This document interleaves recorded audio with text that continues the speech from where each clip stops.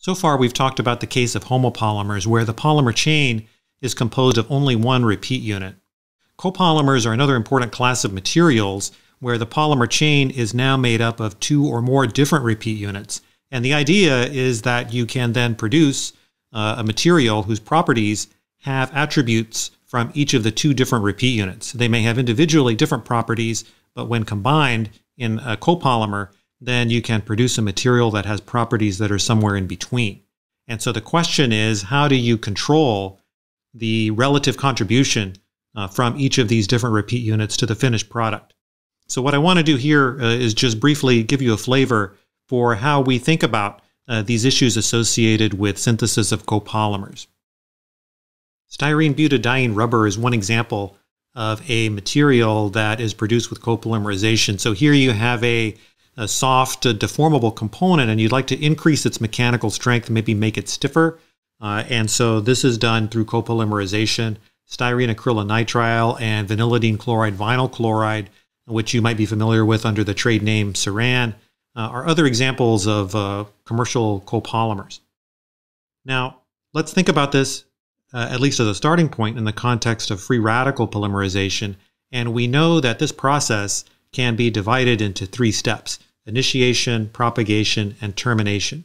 So in the context of copolymerization, actually, we're going to focus on the propagation step because that's really the one that's going to be altered during copolymerization. And the reason for that is that now there's four possibilities for what can happen during the propagation step.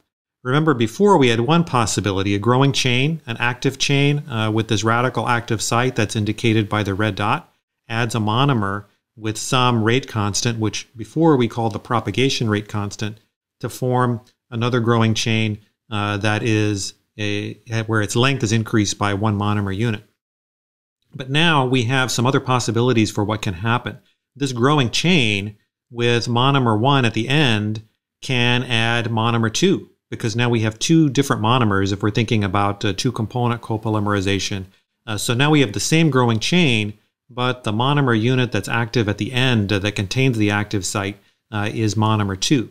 And we can think of the same things happening in chains that initially have the active site on monomer 2 at the end of the chain. Those can add either monomer 1 to become an active chain with monomer 1 at the end, or add monomer 2 to have an active chain with monomer 2 at the end.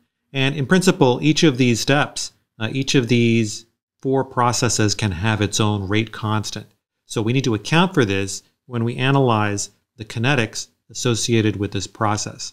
So as a starting point, we're going to make some assumptions. And one of the assumptions is that we're going to ignore what are called penultimate effects. So penultimate means like the second to the last component.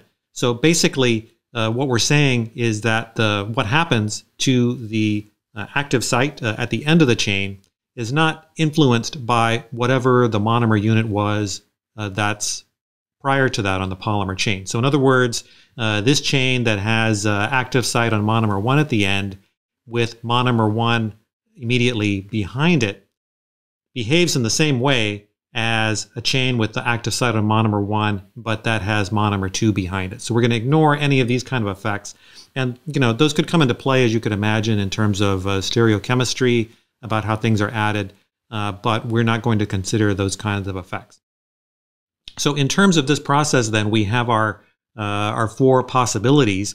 And let's think about what could contribute to production or consumption of a chain with an active site associated with monomer 1. So we can see that this process, we start with a chain that has monomer 1 with an active site at the end. It adds another monomer 1 and then yields, again, a chain with monomer 1 at the end where the active site is located. So there's no change to the number of sites that have monomer 1 active on the chain, because we're basically producing the same thing. Similarly here, if we have an active site with monomer 2 at the end and add monomer 2, we get, again, a chain with monomer 2. So there's no net change with respect to active sites that contain monomer 1 at the end. But now look at these cross reactions. If we have a chain that ends in monomer 1 that contains the active site and we add monomer 2, Now that's an active chain where the site, the free radical site, is associated with monomer 2 at the end of the chain. And similarly, if we have a chain with an active site associated with monomer 2 at the end and we add monomer 1, now we have an active chain where the free radical site is associated with monomer 1. So we can think of those as consuming or producing chains with active sites associated with monomer 1. And we can write that in terms of a differential equation or a rate equation.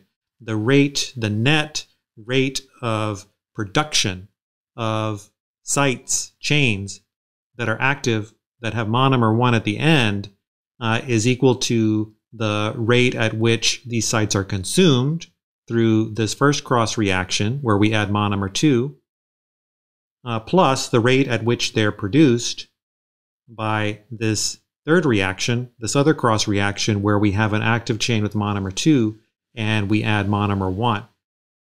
So therefore, we can write this equation, and we can write a similar equation for the net rate of production of chains that have an active site associated with monomer 2.